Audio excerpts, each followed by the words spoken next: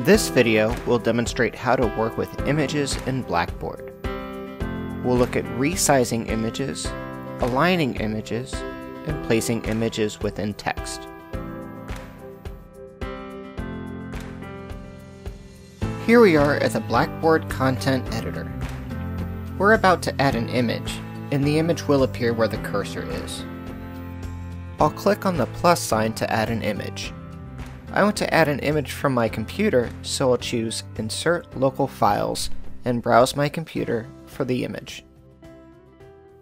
We immediately notice the image is too big and we need to resize it. There are two ways to do this.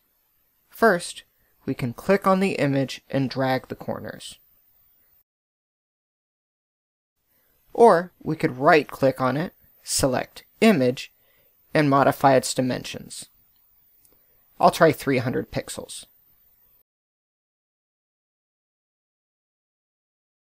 Now, while we're on this pop-up window, it's very important that we add an alternative description of the image.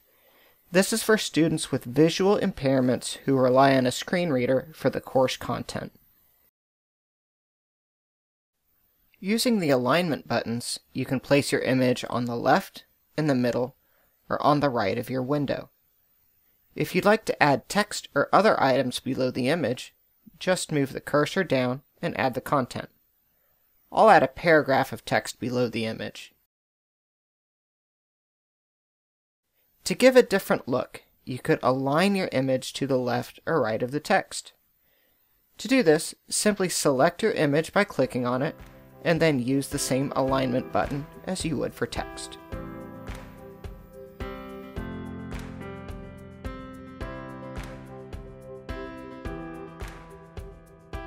In this session, we looked at resizing images through dragging the corners or entering the dimensions manually.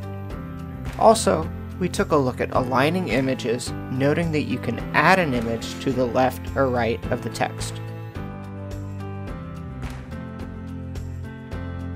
Once again, please remember to always add image descriptions for accessibility purposes.